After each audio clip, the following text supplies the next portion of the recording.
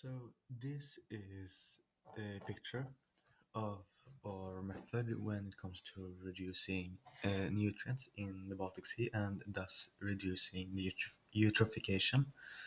Because eutrophication, or what it really is, meaning too much algae that just blocks all the sunlight and takes up too much oxygen when they have died and need to be decomposed. That process takes up too much oxygen, and well, it is too much algae. That's basically what the problem is. But what is the causes of this problem then? Well, I have made some numbers here so that you more easily can follow my explanation. And let's begin with the one here and here, because the nutrients that cause eutrophication, namely nitrogen and phosphorus, come from, for example, fertilizers from land that leak into the water and spread. This is called external load. And these fertilizers could, for example, be used in agriculture to make the crops grow faster, which is the exact effect it has on algae as well. But we don't want that effect on algae, because if algae grows too much, it just destroys everything. The second one, the one here, under that one, it says internal load. So what is this internal load? Well, if external load is something that comes from outside the ocean into the ocean, internal load comes from the sea bottom. So when the oxygen concentration decreases, how the sea bottom look and how it all fit together and so on, that is changed. The chemical composition is changed so that it releases more phosphorus. And as you remember, phosphorus was one of these nutrients that cause eutrophication.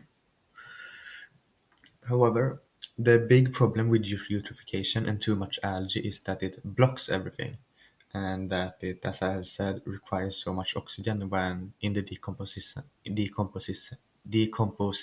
problem process. Sorry, decomposition process.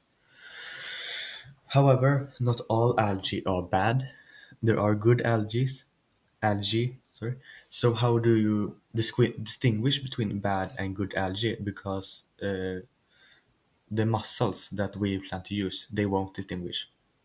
Well, the thing is that bad algae only use the nutrients phosphorus and nitrogen, while good algae require or need silica as well. And if it is much silica, the only source of silica is our natural ones, is a natural one. So we just have to worry about uh, so it can be assumed to be constant, while uh, the concentration of phosphorus and nitrogen can be assumed to follow the extent of the external load. And that said, where it is much nitrogen and phosphorus, there are much bad algae, there are not much silica and good algae, so those areas need treatment, while areas with uh, little phosphorus and nitrogen have more silica and more good algae.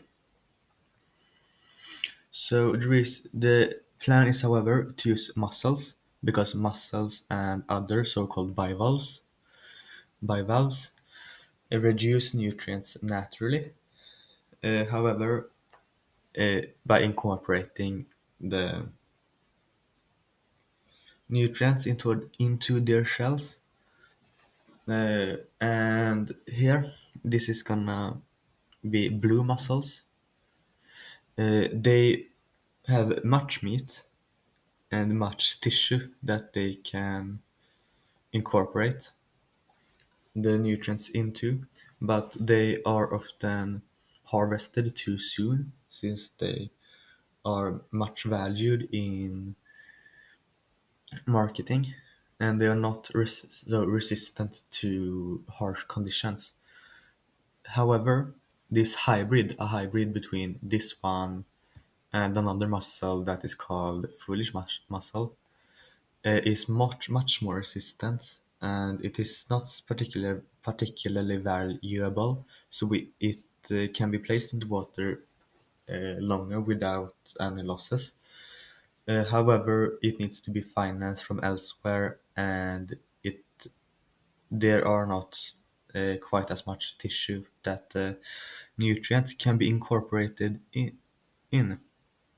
And just to be clear, these mussels, they reduce nutrients through eating the algae. So they take away the algae, which is what we want.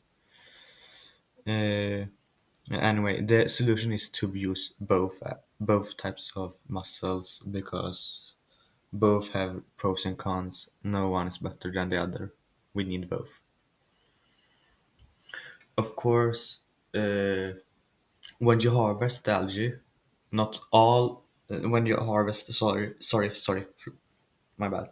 When you harvest the mussels, not all algae is gonna disappear. There will still be a tiny amount left, but hopefully this will do less damage. Then some of the algae is gonna drop to the bottom through, for example, feces or poo. However, this is not a problem since if you look at the fives here, in the first five, the nutrients drop to the bottom in the form of in feces, sorry. But on the bottom, there are creatures that have been practically suffocating due to the lacking oxygen, and if with less algae, the oxygen will hopefully return. And if they also get nutrients, they get stronger, they get more, they survive. This is good. They need oxygen. The problem is that the creatures at the surface gets too much, and the creatures at the bottom gets too little. Otherwise, the nutrients can also be buried in the ground. They can stay in the ground, but if you look at these six, there are also bacteria in the ground, and these bacteria uh, have the ability to change nutrients, or in particular, especially nitrogen, into a form that algae can't use, and then it is returned to the atmosphere as a part of the natural cycle of nitrogen. This was all. Thank you for listening. I hope you learned something. Otherwise, there are is more explanations in the text under this and in the form of a text. So you can look at this again, or you can read that. Thank you a lot.